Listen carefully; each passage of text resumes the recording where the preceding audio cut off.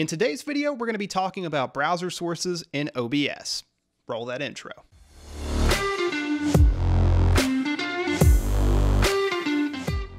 What's going on, guys? Chad here from How To Tech, the channel dedicated to helping you take your tech to the next level. And today we're going to be talking about browser sources in OBS, and this applies to OBS, OBS Studio, Stream Elements, Streamlabs, OBS, all the different flavors and versions of OBS this should work in. So let's go ahead and jump over to the computer and take a look at how to use browser sources and talk about what they are. So now we're over at the computer, and let's ask the question, what are browser sources?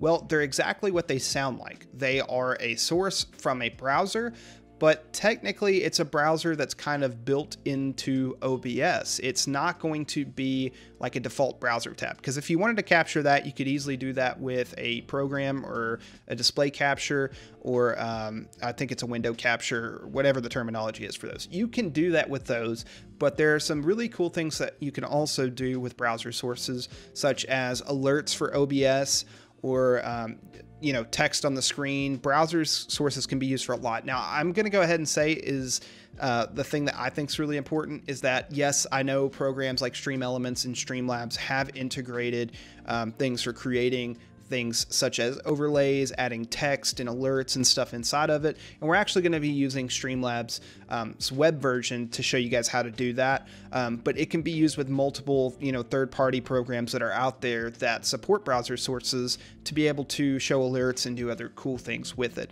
But the first thing I want to show you is the very rudimentary of like bringing a web page in with a browser source.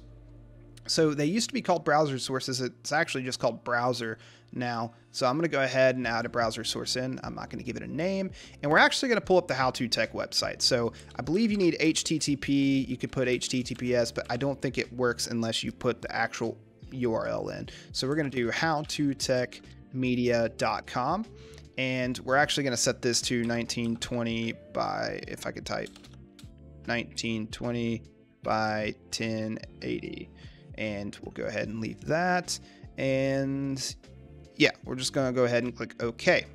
So what should happen now is, as you can see on the screen, the How To Tech website actually just loaded on top of my current scene, because it's now able to be dragged into the scene and it can be moved around. So this is actually kind of neat if you needed to use it in this kind of capacity. Now, I would probably, like I said, just go ahead and use a window capture or display capture.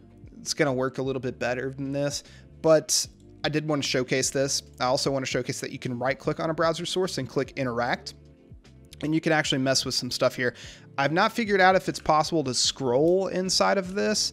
I don't believe it is, but you can interact and click on stuff. So for example, if I wanted to go to the store page of where we've got our merch, you can actually click on that. It's not loading, but I can go to free stuff and it is loading that. It may not actually redirect to out or external links, so that's something to keep in mind, but I believe it will play a YouTube video inside of here.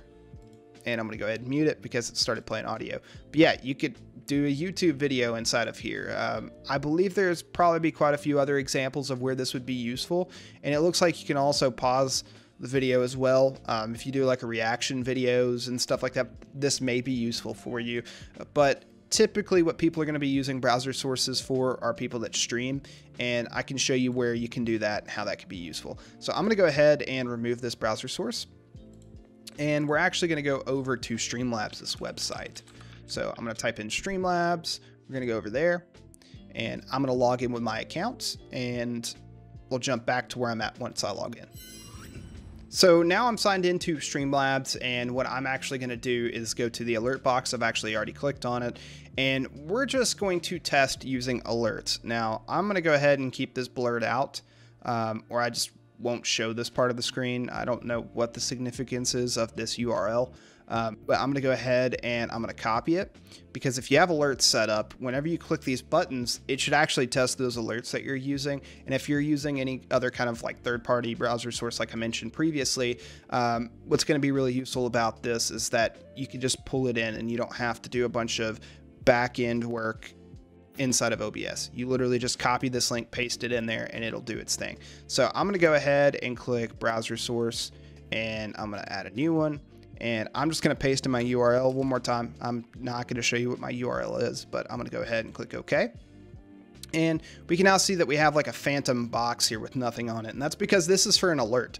And the reason why it's not going to show anything is because, well, whenever you're testing alerts, it doesn't, for whatever reason, it doesn't give you a preview. Now, there are some browser sources that give you the option to put in like custom characters at the very end, which might have like preview and let you preview the browser source, which is really neat. I don't know if Streamlabs has that integration, but you could also, like I said, use the Streamlabs version of OBS and then not deal with browser sources and just add them in manually inside the sources panel. But this example is just kind of basically what browser sources are. So I'm going to go ahead and click test follow, and we can see that we got Wayne from Wayne's World giving us an excellence because we're acting like essentially, you know, like we just got to follow. And you could do the same for subscriptions and stuff like that. And you could set them up on the back end of Streamlabs' website. And you can integrate it this way. If you don't want to use Streamlabs' version of OBS, you can still use some of the features that it offers by adding in a browser source. And you can see how you can also add in web pages. And like I said, there's other third-party websites that you can look up. Maybe go on YouTube. We might make a video on it sometime soon of some really cool browser sources you can use. So if you wanted really custom alerts, there are websites that have more custom alerts and things that you can do with alerts that maybe Streamlabs doesn't offer. You can find it out there, import it in, and there are things for building, you know, overlays and stuff like that. I'm not certain if the overlays inside of Streamlabs, I believe the overlays inside of Streamlabs do require you to have Streamlabs installed. But like I said, there are other websites out there that let you build whole overlays without hiring a graphic designer, and then you can literally just drop it in by copying that browser source URL, setting it to the right dimensions inside of the browser source. So like you'd set this to 1920 by 1080 if yours is for 1080p or whatever resolution, and it's that simple. So yeah, guys, that's going to be all for this video. If you enjoyed, you know what to do. Go ahead and destroy that like button and get subscribed to the channel if you aren't already, and turn on notifications while you're there as well for future videos somewhat similar to this and other videos on OBS advanced tips and tricks and stuff like that. We've also got a beginner playlist or a beginner series video, and then we've got a playlist for all the advanced stuff. So go ahead and check both of those out.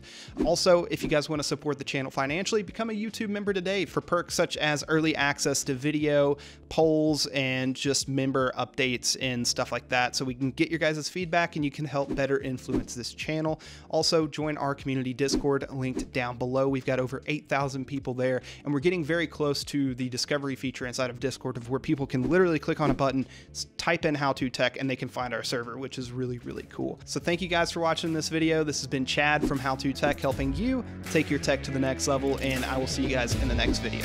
Peace.